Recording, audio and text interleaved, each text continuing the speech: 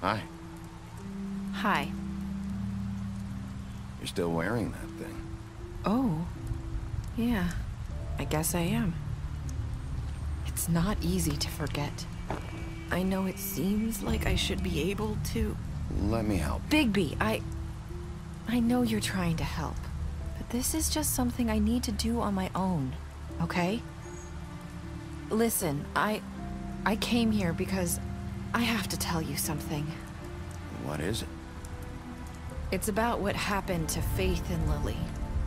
I'm not sure where to start. Faith, Lily and I, we had this plan. We were gonna find a way out. Leave the pudding and pie for good. But then Faith decided to get some leverage. She stole a picture of Crane and Lily together. The minute Faith stole that photo, we had dirt on one of the Crooked Man's allies. If he found out, I had no choice. You have to understand. You've seen how they kept us quiet in that place. Can you imagine the lengths they go just to silence someone who had physical evidence? Narissa, what did you do? I freaked out, okay?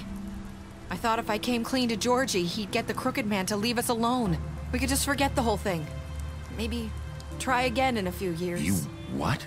So I told him everything. And I begged for mercy for all of us.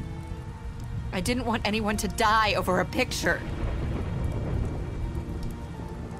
So you sold them out? No. Yes. Georgie promised he'd smooth things over with the Crooked Man. But then... Oh, God. Here. Thank you.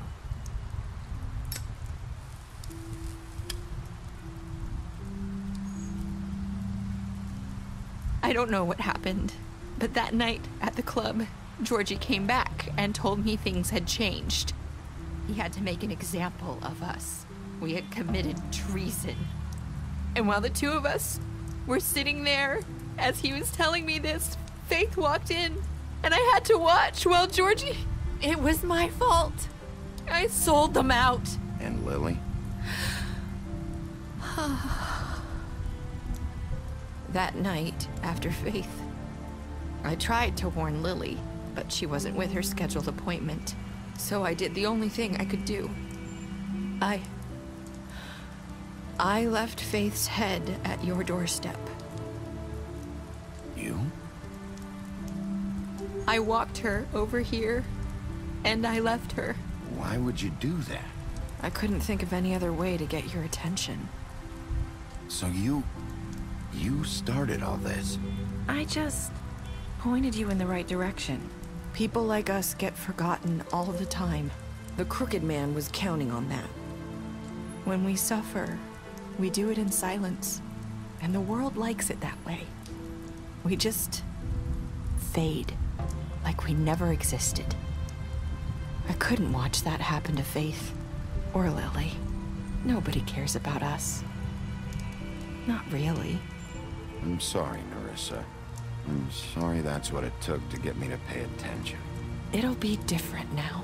You'll make things right. You and Snow. I don't know. Seems like no matter what I do, it's just not enough for her, or anyone. I just can't win with these people. I know it might feel that way, but they need you, Bigby. Both of you. You two make a good team. The way you look out for each other, and look out for us. You don't see that a lot these days. I don't really know where we stand anymore. Things are just... different. Huh. Things are always different. Look, Bigby.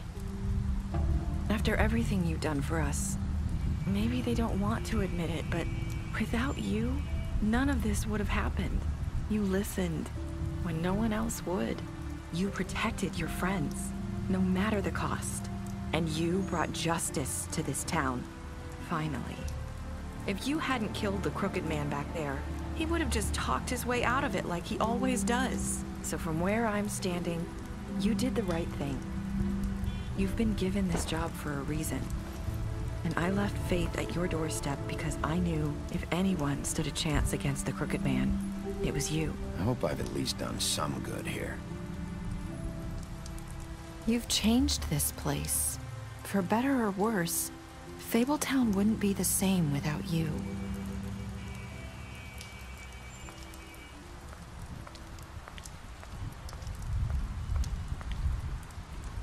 You're not as bad as everyone says you are.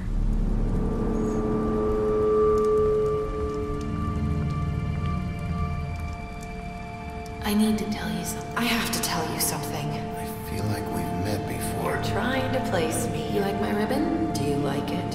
Faith wore one too. Would hide her beauty so she could escape his kingdom. They used to call me the Little Mermaid. Dr. Swinehart ever get back to you about He Faith? said he wanted to run more tests. I hope you find what you're looking for.